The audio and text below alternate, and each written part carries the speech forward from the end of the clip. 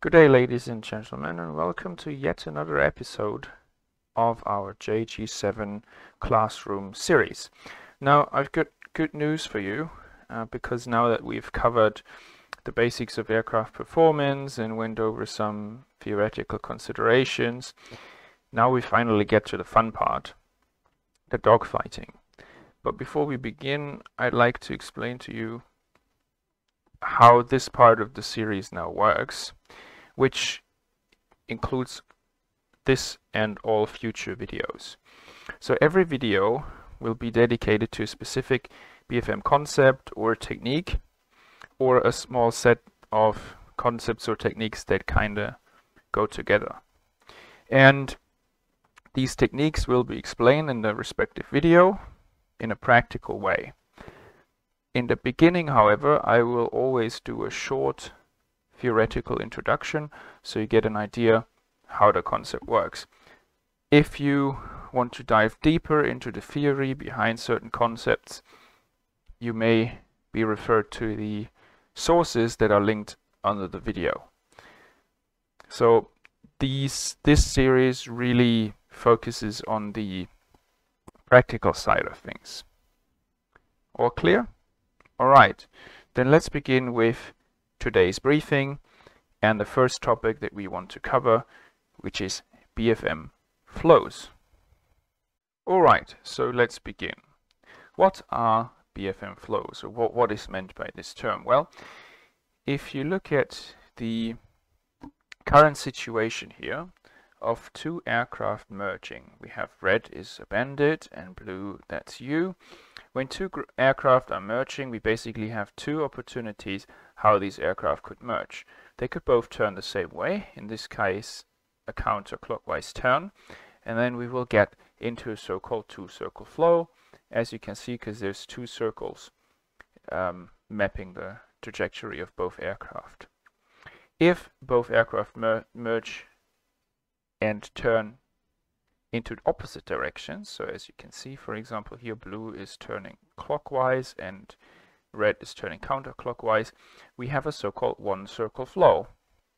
As you can see, the trajectory of both aircraft only forms one circle. And that's what what is meant by, the expression BFM-Flows.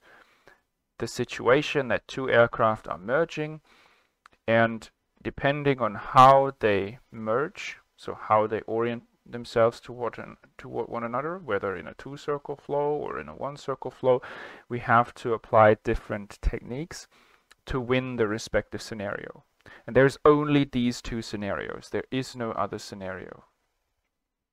We can either turn into the same direction, two-circle, or we can turn into opposite directions, one-circle. Now let's dive deeper a little bit into what that means. Now if we look at a two-circle scenario, we have a nose-to-tail configuration. Okay? Nose to tail. So the two aircraft chase each other in nose-to-tail configuration. We shall see what that means. The two-circle flow or two-circle fight is also called a rate fight, which means that we will have to maximize our turn rate by performing a max rate turn. Now this could be instantaneous turn rate or sustained turn rate. Now obviously we want to go for a sustained turn rate the lower we go, because to perform a maximum instantaneous turn rate turn, we will lose energy and we will have to give up altitude to maintain that. So usually in a two-circle fight you fly your best sustained turn. If you don't know what the best sustained turn is, you may be referred to our first episodes about aircraft performance. In a one-circle flow, we have a nose-to-nose orientation. You could see that from the picture earlier, and that means we are in a radius fight, and hence we will have to minimize our turn radius to be victorious. Okay, so let's have a look at how this looks like in practice. So again, this is you and this is the bandit you're merging with. And if you go straight at one another without any sort of initial offset here, and you go into a two-circle turn, then it will look like this, more or less. Both aircraft have a respective turn circle with a turn circle center, and the turn circles may be offset as shown here, which we can call a turn circle offset. Okay? Now, to understand why a two-circle fight evolves into a raid fight, let's have a look at this picture, which is a more realistic merge situation. This is you, the bandit is here, and there is initially some sort of horizontal offset here between you and the bandit. And when you then turn toward another, one another in the same direction, as you can see, counterclockwise turn, you end up in a two-circle nose-to-tail geometry. As you can see, my nose is chasing his tail, his nose is chasing my tail. Okay? This is why a two-circle fight is a nose-to-tail fight, and this is how you can identify it. It's a nose-to-tail fight. Now, to understand what we have to do in a two-circle scenario, let's have a look at this graphic here. So again, this is you, and let's say after the initial merge, you're both oriented 180 degrees to one another. So you're on opposite sides of the circle, and this is situation one. Now, how do we win this fight? Well, we need to cover as much angle phi as we can per time, and our turn rate omega is basically the angle covered per time. So we want to maximize our turn rate to cover as much angle as we can. So if we look at this scenario, for example, where we have a larger turn rate than our opponent, you can see at time 2, or moment 2, we've covered more arc, more angle of the circle. And as you can see, we are now chasing him or closing up on the opponent. Whereas here we had 180 degrees separation. Now here we maybe have somewhat like 130, 150-ish. So we've already gained some ground on him. So that means in a raid fight, in a two-circle fight, you want to maximize your turn rate, and if your turn rate is higher than the bandit's turn rate, omega b, then you will win that fight. Even if the bandit is on a smaller circle, turn circle. So let's assume the bandit is here, and he would fly on this circle. So even if his circle is small, but if he has the same turn rate as being on the larger circle, he will still only be here at moment 2, and you will be here. So again, you will come around onto his 6. So radius in a two-circle fight doesn't really matter. You need to maximize your turn rate. Okay.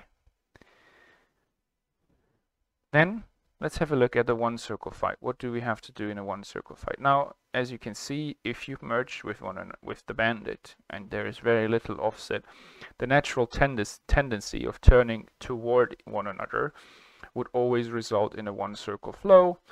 Often you will see that, you know, this one-circle flow evolves into some sort of scissors. So this is how it would turn out. But again, as you can see, the arrows point toward each other, so it's a nose-to-nose configuration.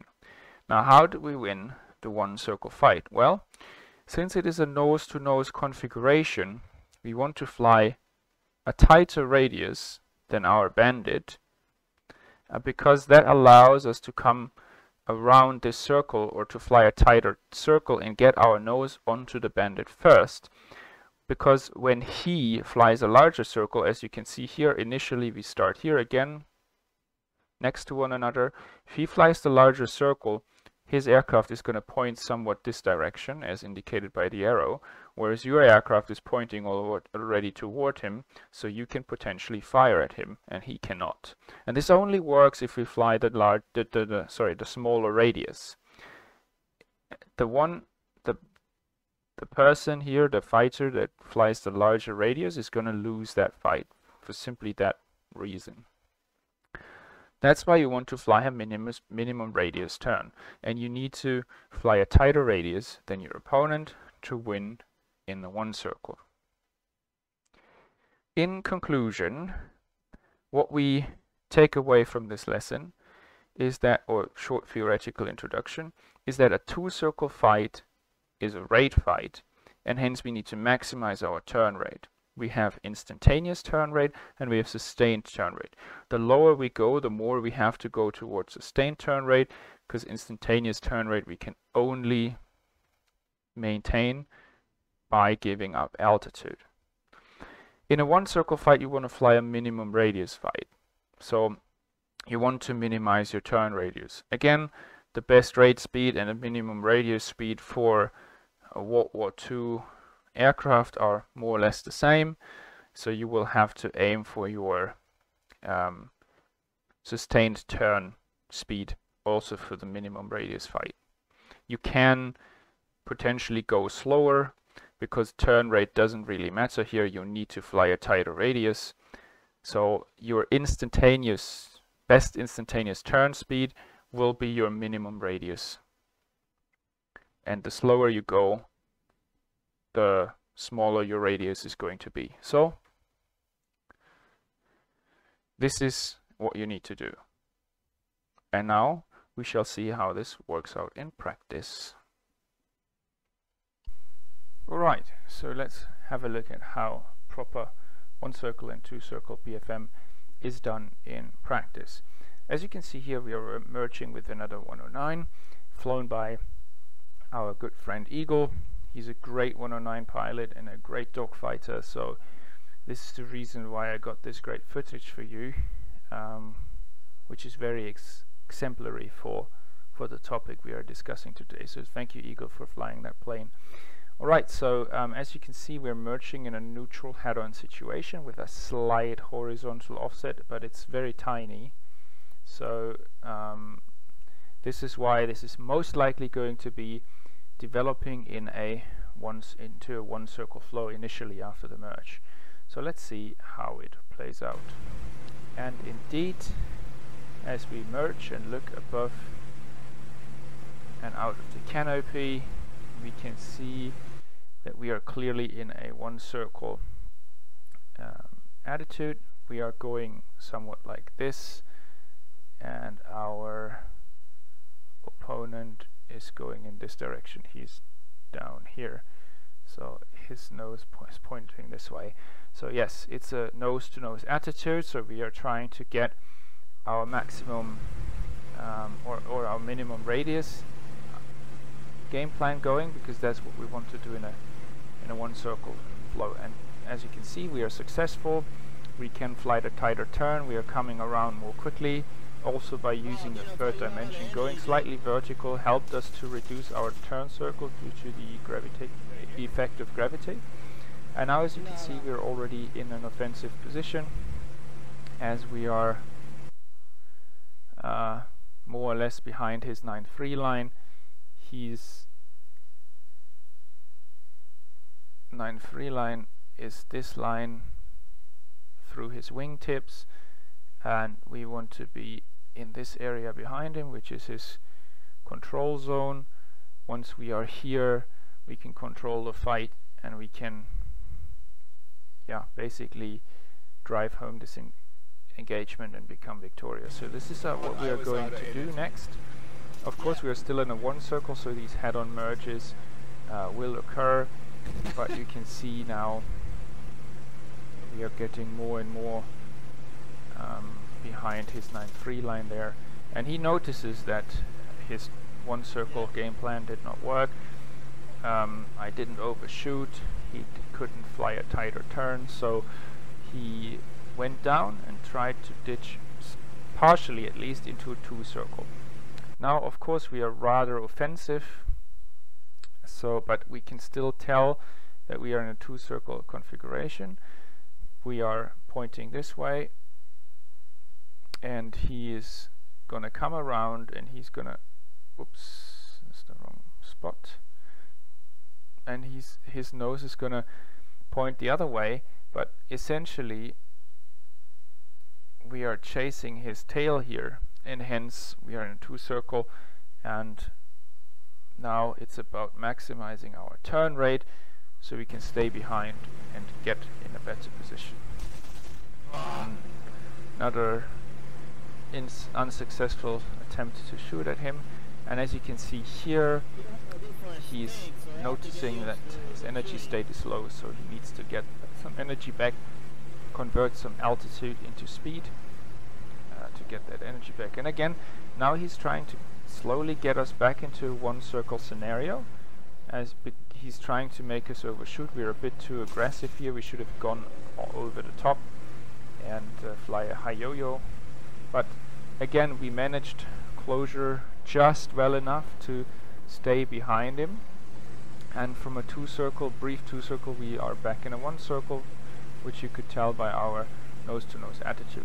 However, now as we are getting close to the ground, we are now going right into a 2-circle turn, and let's see if that's correct. So we need to spot for our nose to tail attitude again, and it is quite obvious that we are going this way, and the opponent over here is going this way. So yes, it's a nose to tail attitude, and we are in a 2-circle, so now we need to maximize our turn rate. In this case we can only fly our max sustained turn rate, energy neutral, which means that we want to not lose altitude, of course, because we don't have any altitude to spare. We need to stay at this constant altitude, otherwise we crash into the ground. So the only option that we have is to fly our maximum sustained turn rate. If you don't know what this means, go to back to the first 3 videos where we explain this term in more detail. So essentially in the 109, this is between 270 and 300 kilometers an hour, so we are keeping that speed as best we can, as precisely as we can, to maximize our turn rate here. And you can see it's working quite nicely. He's ever so slightly coming around and coming forward on our canopy bow, so he's drifting ever so slightly forward. We had initial struggles to get it settled properly, but that's been sorted out. Yeah. What you also notice is a sort of yo-yoing effect. So right now he's relatively close to us, and now he's further away. This yo-yoing effect always occurs in a 2-circle fight when there's a turn-circle offset. So when we are not flying on the same circle, but rather on 2 different circles, like in the pictures earlier, or in the chalkboard earlier. And this sometimes makes it a bit difficult to read your winning and losing cues. A definite winning cue for a 2-circle is when the opponent drives forward on your canopy and slowly comes into your assessment window somewhere over here. So the less you have to look behind, the better you are, and you're winning in this fight, because then he's coming forward on the canopy, and that's what we are looking for. And this yo-yoing effect might give you the illusion that he's actually quite far forward, just to realize that the next moment he's almost on our 6 o'clock, it seems. So don't get confused by this, but rather keep the big picture in mind. And we can tell it is pretty neutral, but ever so slightly he's coming toward our assessment window. And hence we just need to keep it going and fly as precisely as we can. Now it's just a turn, but you will notice when you're fighting against a very good 2-circle fighter, this will drain you. This will cost a lot of energy, and also mental exhaustion can happen, because you really have to fly precisely. As soon as you make a tiny mistake, you can literally lose this fight. The reason being is that even a few degrees per second difference, let's say 2 degrees per second difference, is in a long term a lot. So in 10 seconds that will be 20 degrees. In 20 seconds that will be 40 degrees that the opponent can catch up on you. And between 10 and 20 seconds at this speed is what you need to fly a full turn. So in 2 turns it's already 40 degrees better off than before. So you can do the math how long you could sustain that fight then. So you really want to make sure that you stay at your best rate speed. Now, as you could see, and that's exactly what I was getting at, is that Eagle made a slight mistake and lost the wing earlier, which is why he, not lost, but he dropped one, because he stalled it, pushed it a bit too hard, and he immediately lost a lot of angle, so I could use this just a second or two that he needed to recover from this accelerated stall to really gain some ground. He noticed that, which is why he immediately extended out of the 2 circle to get some speed back, and now he's rethinking his options. Now we are both the same aircraft, so we're rather similar speeds, but he's probably of the opinion that I am slightly catching up, and hence he's now using the terrain, this forest here, to mask his movement, and he's flying a hard brake turn. I'm not following him directly, I'm rather pulling up, and doing so I convert my energy into my kinetic energy, my speed, into potential energy or altitude, while he's burning a lot of his energy in this turn. The reason why we want to do this is we want to get an altitude advantage back. We can check what fight we are in right now. It's still a 2 circle, but because it's still nose to tail. Sorry, yeah, he's here, down here, and he's slowly coming around, but it's a nose to tail attitude. And of course initially it looks like as if he's gaining some good grounds on us, but you will see as we go up here, because he went into a hard brake turn somewhat like this, it's now going slightly up. He's already burned a lot of energy, whereas we went more or less like this. Okay, so we will be able to use that energy later on, because we converted our energy into speed, sorry, into altitude, and this is quite important. So let's see how this plays out. As you can see, we are easily capable of outclimbing him here. We are still behind this 9-3 line. It looks like he's coming around, but he's running out of energy, falling back out of the sky, or out of the sky. And we're just coming in behind him with an altitude advantage now, positional advantage. Our separation is okay, so we don't risk an overshoot, and he's flying in front of our gun sight, so we just send a few rounds down range, rolling over the top, maintaining visuals, claiming that and keeping that 6 o'clock of his, and that was a good opportunity, and I think we hit his pilot there, which is what he's just told me. So that is something that's also very important we're going to touch on in later lessons. Once you have the advantage in a dogfight, which could be position and or energy, at best both, then your sole job is to really maintain and keep that advantage. Alright, and that's the final rounds, and that is 109 destroyed. So let's get back to the classroom for some debriefing. Alright, so welcome back in the classroom. Let's debrief BFM-Flows.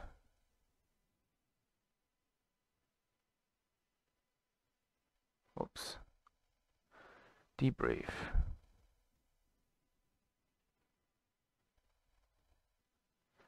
So we did see that what we learned in our theory session did indeed play out well. So if there's two things that you should take away from this session is that in order to fly your proper BFM game plan, you need to identify the BFM flow. So that's the first step that you have to do. ID BFM flow. So as soon as you merge, identify what you're in. So you can either be A in a 2 circle. That's a bit buggy here.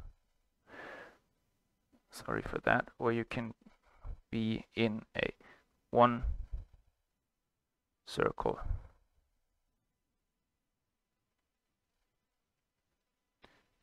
And we learned how to distinguish. This is a nose to tail attitude, and this is a nose to nose attitude. Okay? And then you select your game plan. That would be second game plan.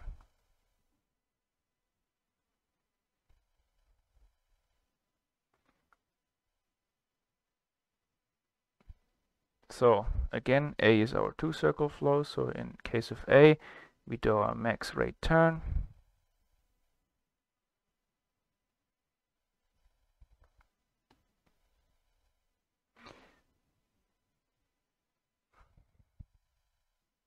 At our sustained turn speed, especially when we are low, if you have to, you can maintain your instantaneous best turn speed by giving up altitude. But I advise to first try your max rate turn, so you can preserve your altitude. And in case of B, we fly our minimum radius.